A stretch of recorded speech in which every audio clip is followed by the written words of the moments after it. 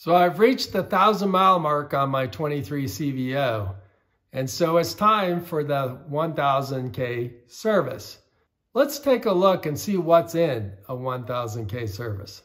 So from the Harley-Davidson website, you can scroll all the way to the bottom and you'll find an entry for owner's manuals.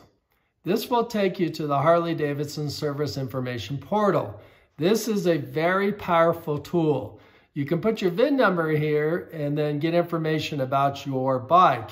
But if you go to the home page, you can register for a login. And it doesn't cost anything, and you don't have to be a mechanic to register. And this will unlock quite a bit more information than you would get with just your VIN number and no login. Once you have your login, you're going to use the independent operators button to log in. Once logged in, you can now favorite documents, and you'll see quite a bit more information than you normally would. You also have the ability to filter on all different models of Harley-Davidsons instead of just by VIN number. So if I pick 1981 to current, CVO custom, and then the CVO Road Glide, I will now get specific information about this model. And on the left-hand side, you can see you have documents, owner's manual, videos. There are a lot of these videos are included with no subscription. The software files, the updates for your infotainment system, and other information. Then you can purchase a service manual. And this will give you, of course, all the detail about working on your motorcycle. You can subscribe for very short periods of time or up to a year. So you're essentially renting the service manual for your bike. But I will say using this portal then gives you access to all the updates, all the service bulletins, and all the recall information. So especially for the 23 CVOs being so new, the first bikes with that 121 cubic inch engine, it's pretty useful to have the subscription over buying the paper manual for this new model. Let's take a look at the owner's manual. So if we look here, we have the 2023 owner's manual. And what's really nice is this is a searchable document, but you can scroll through, and then they have the tabs on the left-hand side. So if we scroll down, we'll locate service intervals and records. And if we click on that, there's the service records. And this lists all the services included at the different service intervals. So it's essentially 1,000 miles and then every 5,000 miles after. And they give you little check marks to show you what should be done. So we're going to check all the electric stuff, make sure all your switches work, your brake lights come on, your turn signals work, all those good things. You're going to check your tire pressure, which you should be doing every time you ride, and then your tread depth. At 1,000 miles, I hope you haven't done too many burnouts and you still have a fair amount of tread left. The CVOs have spoke wheels, so you can check the wheel spoke tightness, and there's a procedure for that. You have to go around and essentially listen as you bang on each spoke to see if they sound tight or not. You're going to check your fluid level, so your front brake, and you're going to also check your clutch cable and then lubricate it. They also have you adjust the clutch cable here if needed. They're going to check the fluid moisture content of your brake fluid. So this is something new.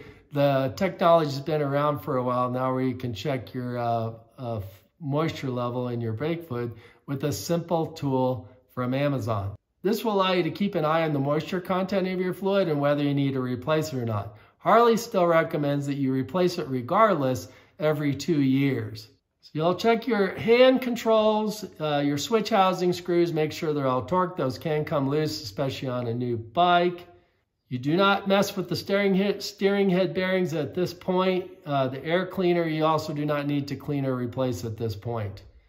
So you will change your fluids at this point, all three, engine, primary, and transmission. They'll have you check the oil and brake lines looking for any cuts, scrapes, or leaks, fuel lines and fittings, your rear brake fluid level and its moisture content. You'll check your brake pads and discs. Really, you're looking for uneven wear at this point. You should not be below the wear limits at 1,000 miles. You're going to you're going to torque your front axle and your rear axle. They'll have you lubricate the jiffy stand, lubricate all your controls. And so if you check the notes here, they recommend Harley lube for that.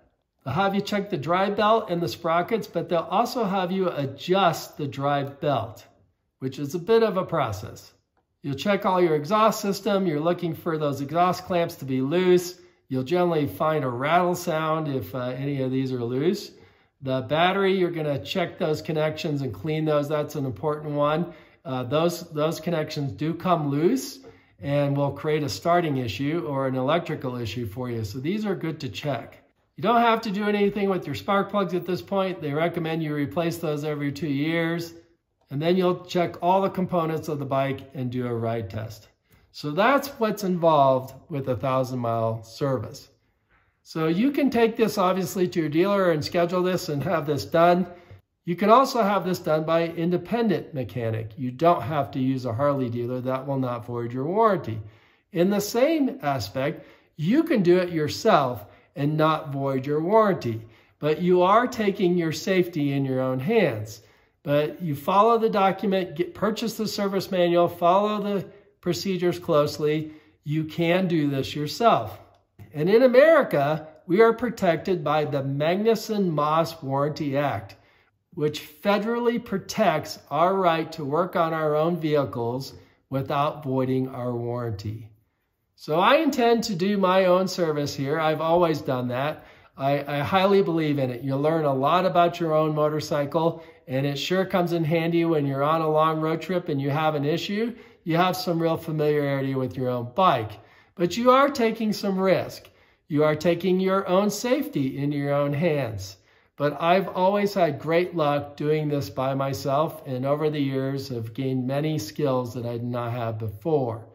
So I'm going to create several videos in this series covering the complete 1,000-mile service. I will put them in a playlist so you can look through them. I remind you, I'm just an enthusiast, and my information I provide may not be 100% accurate, so use my videos at your own risk.